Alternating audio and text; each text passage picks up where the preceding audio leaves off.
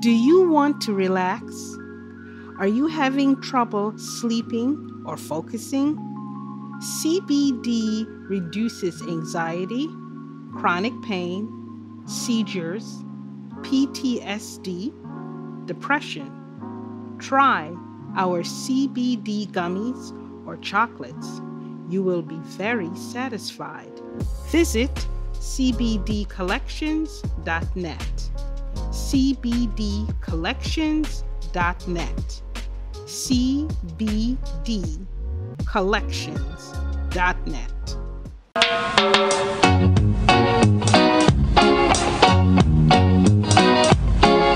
Hello, everyone. It's that time again. As always, we interview Jamaicans around the world, giving really positive energy to our community. And I'm sure you've all seen him. And if you haven't, then I suggest you get on Instagram and learn about Raúl Blaze. He is a multifaceted ambassador of Jamaica and a citizen of the world. He really is. Gifted with a great combination of creative skills, he has been able to engage other cultures to build common ground of shared humanity while practicing serial career choices. You know, as Jamaicans, we always have to do a bunch of little things. Lean in, folks, and listen to the most talented man and be inspired in our own great possibilities. So, to do the interview is my co host, Chris. Chris, take it away. Thanks to Denise, and welcome, welcome, welcome, Raul. Thank you for having me, guys. It's great to have you here. We want to get to know you a little first and your background that people may not know. You know, they may see the finished product, but it's been a journey. So, yes. Want to know a little about your Jamaican roots, where you hail from, and what are some of the situations that may have shaped your life viewpoints that you kind of say, yes, these really shaped me. Oh, thank you for that question. I'm a proud son of Smithville, Clarendon. For those who don't know Clarendon, foreigners, Clarendon is in central Jamaica, and I'm from the northwestern side. My community, Smithville, is in the Mucko Mountain Range and the Jonquil Mountain, I believe. I need to check my geography. And I grew up as a country boy with my grandparents and my mother, and living in Smithville, Clarendon. I always wondered what was beyond the hills and and the valleys of Smithville, and that kind of piqued my curiosity. And I told myself that one day I would love to see the world, and it's this humility of being from the ground and from rural Jamaica that set me on my path to both seek what was out there in the world, to educate people about where I'm from, and to push me to go beyond my very, very humble roots. That's fantastic. But you must have had some really good, proud assets that you want to share with the world. What are some of the fascinating things that you did as a child that you kind of, that you think helped formalize the breadth of who you are? Yeah, that's interesting. So I went to 3 different primary schools, right? I went to Thompsontown Primary School and Smithville Primary School, but then I went to Maypen Primary School, which is more in the town part. But regarding the interesting things in my life, so my grandfather, I'm from a farming community, so on Saturdays I used to go to bush with my grandfather, and my grandfather plant all orange key. And as a matter of fact, my grandfather's nickname is Mas Pum Pum because he was a farmer of yams, and one of the yams was the Pum Pum yam.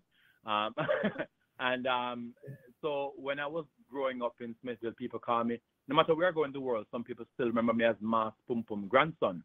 Apart from going to the farm, going to bush, I grew up by the river when water gone, and I take a river go be with your friend them. And I also I grew up, but my father wasn't really a part of my life that much, even though his family was close by. So I had an interesting experience of the need to belong and the need to be loved. So a combination of enjoying living in rural Clarendon, and going River go be mixed with a little bit of the sadness of that need to be loved and find out who I am. These were some very interesting aspects of my life that that came together to make me be the person who I am today. That's fantastic. Yeah, you clearly, from what you're doing today, you're such a multifaceted person. Lots of creativity that we see there. Your grandfather took you to Bush, and are there other people that help shape and nurture the creativity that you have? Yes, my mom. My mom is the most influential person in my life. Along with my grandmother, but my mom and my brothers shaped who I am. It was just us all the time. When time was hard, and it was just us going through the difficulties of life. I didn't grow up with I grew up very humble, and people who may see me now, they may not know unless they've seen a video where I've spoken about how humble I grew up. But apart from my mom, regarding my being the language person I am, I have to give a shout out to Senorita Lindsay. She passed away recently in this year, and she taught my mom in high school, and she ended up teaching me. And she kind of saw, even though I was a very mischievous person in Spanish class, she was a person who realized my gift of learning languages. I was, in hindsight, it was language then because it was just Spanish, but her steadfastness and discipline towards me and telling me be quiet and listen, she understood my potential in Spanish, and I took that potential, and then later on I added different languages. So my mother and my uncle and some other people, but in the academic sphere, the language sphere, I want to pick up my Spanish teacher from high school. That's real. So you started with Spanish, but then you had in the other language. So where did you go to get all of this? You have a gift for language, but you have to get some learning. How did you go about expanding your language acquisition? I went to the Glenmuir High School, and everyone knows Glenmuir. I wouldn't say lucky. I was, as a child, I was in later on in life it faded out, but I was a very, very brilliant child. And I passed my common entrance to go to Glenmuir High School. And some schools in Jamaica, as you know, have a French program and a Spanish program. Yeah. Glenmuir only had a Spanish program. But when I left, and Spanish always came back as a thing I did, because even when I failed other subjects, for example, when it comes to literature and certain subjects, I didn't. Even though now I've become a writer, I didn't do well in lit in high school because I didn't have the books for literature. But Spanish, even when I'm absent from school for like 2 days or whatever, I come back and I get one of the highest grades. When I got to UE, I was a Spanish major, and I realized that there were people leaving my class to go to French classes. I couldn't do the same French that they were doing because they would have been doing minors and majors. So I started the beginner French course at UE.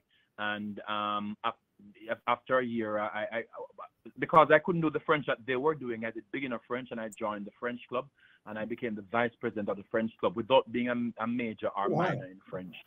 And in my last year of UE, when you want to look at prerequisites to build up your GPA, Portuguese was being introduced, and I picked up Portuguese. And then, of course, later on, long after that, now I went to Japan, and I lived 4 years in Japan, and that's how the Japanese came in. That's incredible. So you have a really good support system to your mom and other folks and your teachers, and they recognize, and you recognize that you're very gifted. Yeah. And you could have gone in different direction. How did you determine what your first? It seemed like you've done stuff somewhat serially. How do you determine where your launching pad would be? I had absolutely no idea what I wanted to. I think I wanted to be a diplomat because it just sounded cool when I was living in college. Okay. But unfortunately, in other countries and in Jamaica, of course, nepotism and links run things, right? Even though when I left UWI, I was speaking many languages and I did a degree in Spanish, etc. I knew it would have been hard for me to get my job, so I was just going with the flow. In my last year of UWI, I would say my final year. I didn't know what I was gonna do when I left UWI because my mother wasn't living there, so I didn't have anywhere to live per se. But I wanted to continue in my path, so I tried outside and I applied for the IDB in DC. I applied to their internship program. I said, like a joke, because why would the IDB or the World Bank or anything pick me? You know, I'm just a regular guy in UWI. And just when I was about to pack my things and leave UWI, they told me I got through. So getting to be an intern, the Caribbean's intern in Washington, D.C., that kind of encouraged me that even though I would not have gotten a job in diplomat or foreign affairs area in Jamaica, the world saw my potential. Washington, D.C. and the IDB and NGOs saw my potential. So that kind of encouraged me that, hey, maybe that was the direction you were meant to be in. But when I finished my degree, I had like an 80% scholarship to go to Nottingham to do a degree, a master's in social and global justice, but I couldn't afford the rest of the money. You know, I had to show the other 20%. I didn't have it, so I didn't get to go. So I went back to Jamaica and I started teaching Spanish. So everything that happened, I kind of went with what was available to me at that time. Right. Well, how does the humor get into this now? Because humor is, as I said, is a great skill to have as a diplomat, and it's international. And you have language skills. You've somehow fuse that with humor, because you understand the human spirit and use that as a way of speaking across different cultures. How did the humor piece get into all of this? The humor? Yes.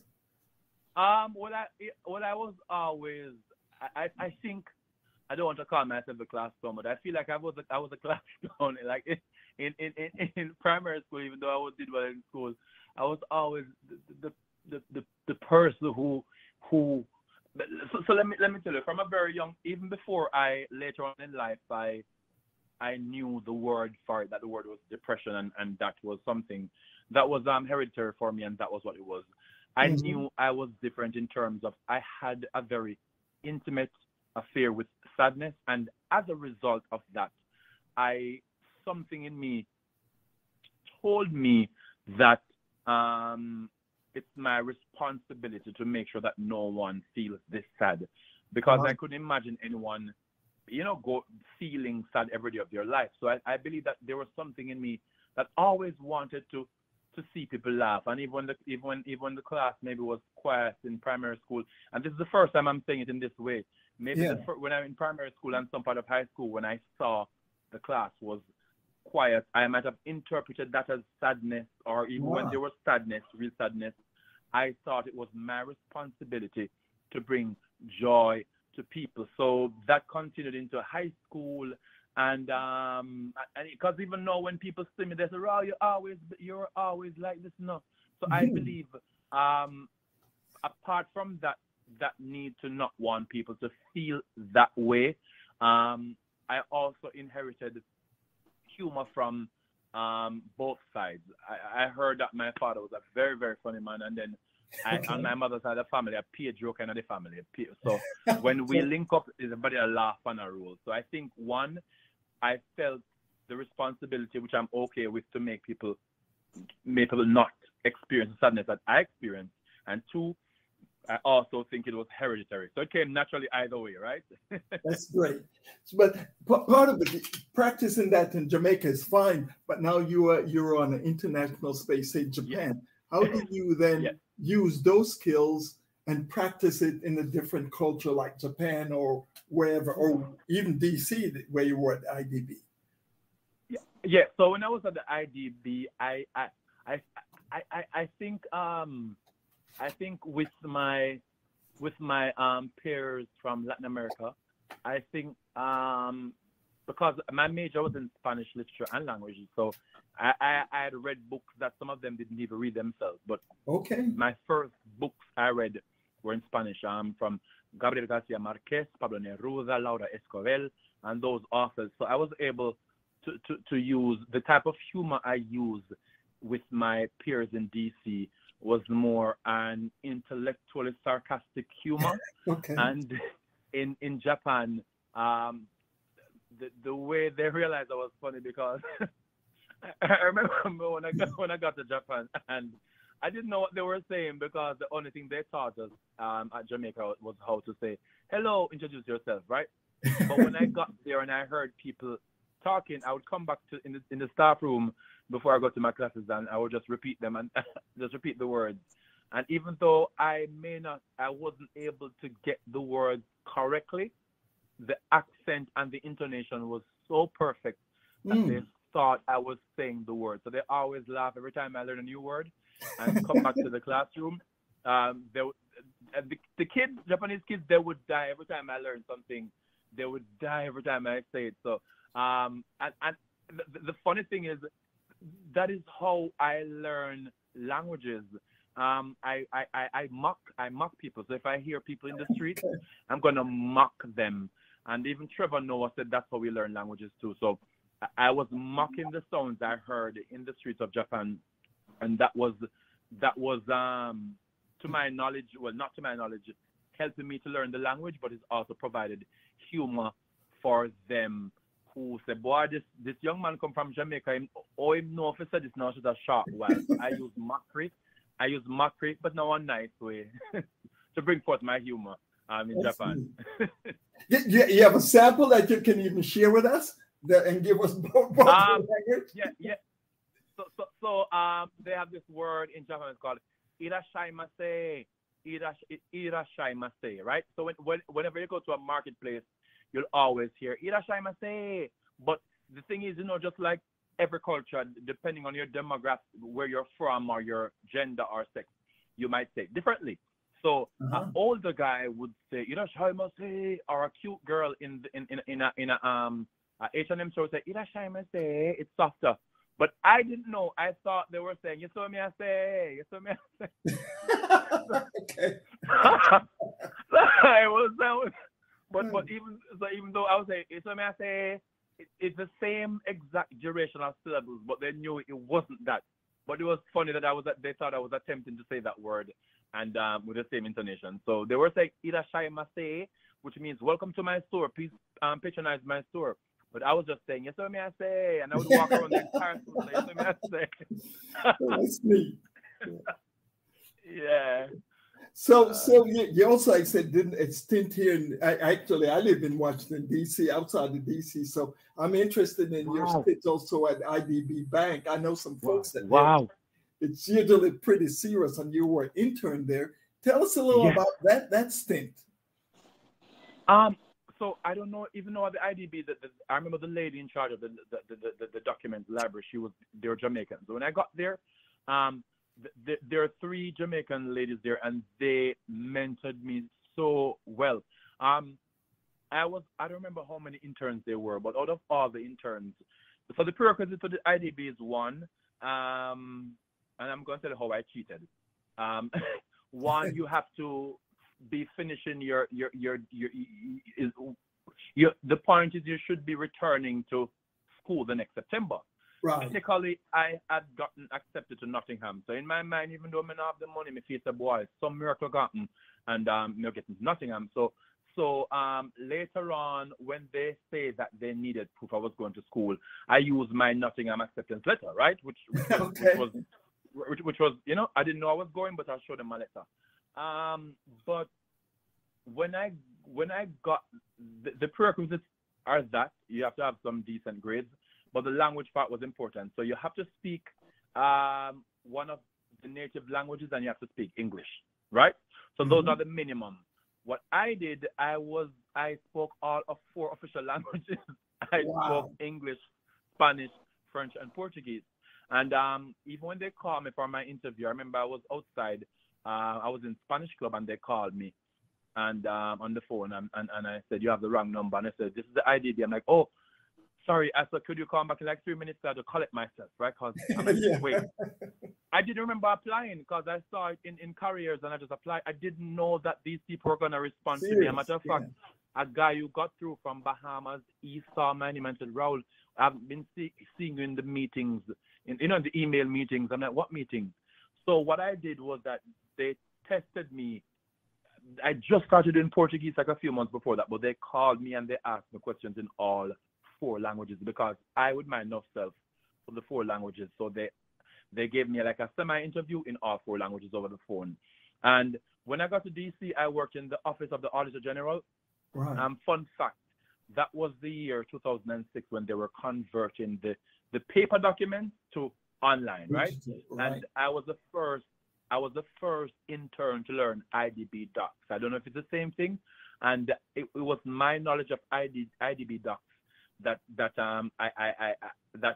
I helped everyone in the office of Auditor General IDB learn how to use IDB docs, and I was really praised for that. And my work was involved whenever the auditors went to lending countries, and they bring back the information. I was responsible for writing reports in 3, not Portuguese, French, 3 other languages. The languages. So depending on the language they wanted to be written and translated in, I had to do it.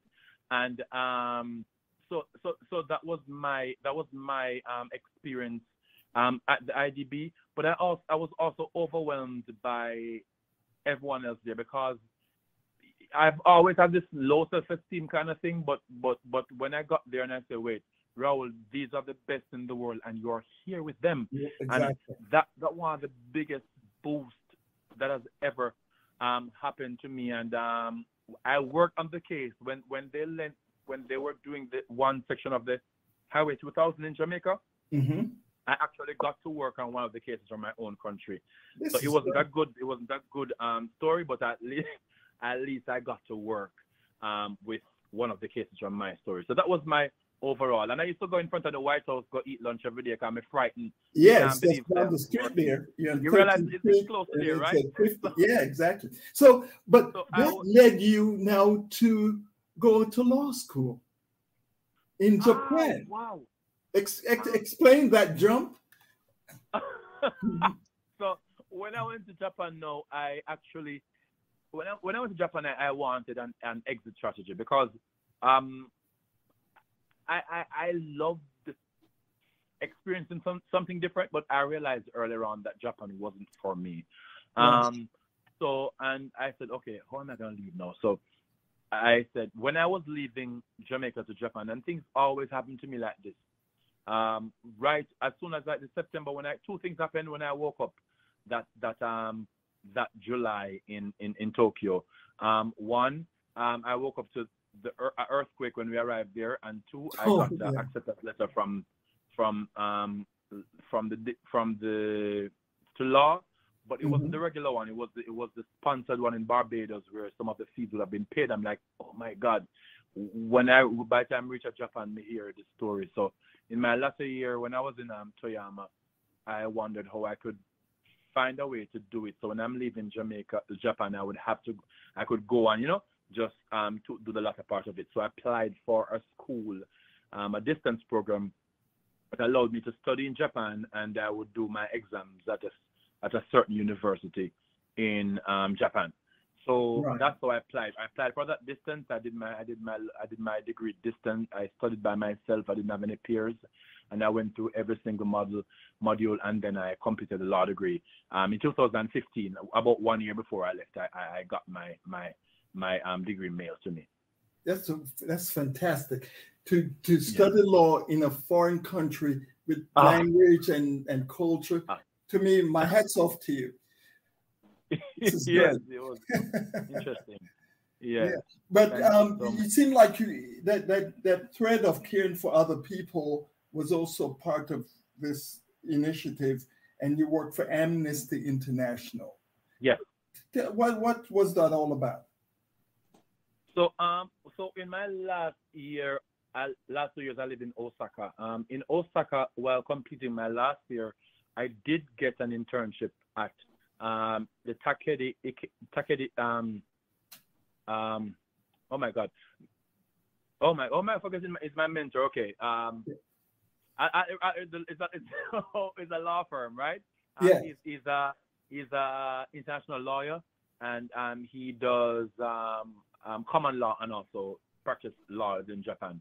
I did my internship there, and I did the same thing: contract, Japanese, English, looking at make sure that the Japanese law align with the British, law regarding on the area, or common law. And then I've always been a person that human rights is at the center of who I am. I believe in the equality of all people, and I was just looking for an opportunity to volunteer. And before I moved to Osaka, I realized that there was a program. There's a group, 95, a group of volunteers in Osaka. So it's a travel from a deep rural part of a place called Okayama on the bullet train. Every Sunday, once in a while, I travel there to have the meeting, and then when I moved to Osaka, I continued to have the meeting. So we'd meet there, and we would do right for actions where we decide. Sometimes there are 3 cases. We work on those cases and write letters to the embassies and consulates in Osaka and Tokyo, asking them to pressure the Chinese government or in the Andean region to work on certain cases. For example, in China and Myanmar, we had a few political prisoners. So I did it because, one, I had a law degree. I was a humanitarian, and I really wanted to do something about what was happening. So I worked with the Osaka Group 95 while I was there. That's so fantastic. But then you returned to Jamaica, and now you have this, platform, what you're doing. Take us to how you make that transition back and decide to do this in this phase of your life, to do what you're doing. No, I'm living in Florida now. Okay. And because my family is here, so that's right. how I got back here. When I got here, I did work for a company, waste management. Yes. And I was a dispatcher, like a bilingual dispatcher. Right. But I realized that a 9 to 5 wasn't necessarily for me, because I believe that all my creative juices were being, stifled per se. Yeah. Yeah. So I did, however, I went back again and I got certification. I'm a personal trainer. I'm a qualified personal trainer. Okay. So I started working at the gym while I'm creating my videos. Good. So I've found some way to do the things that I love. I love nature. I love the gym. I love comedy. So I started working on myself to become a personal trainer and become a Zumba teacher at the gym, but also do my soca dancehall classes, my private classes on the weekend. And but the more I look back at my journey and the places I've been, those all the stories I had could not be kept in. So right. I wanted to find a way to tell people about my story in a comical way. So a lot of the things I do on social media are things that I've experienced before, or situations I understood so much. So when I came back, I realized that I wanted to do something in fitness and something in vlogging. So I've combined them to do that. And these are just the major categories. Below these categories, there are subcategories of things that I do. Yeah. This is wonderful. You're certainly a Renaissance man. I want you to look ahead. Somebody as creative as you is always looking ahead, as people can see. there's all been a progression and a change in your, what you're practicing. Look into your crystal ball. What do you see Raúl Blaze doing in the near future?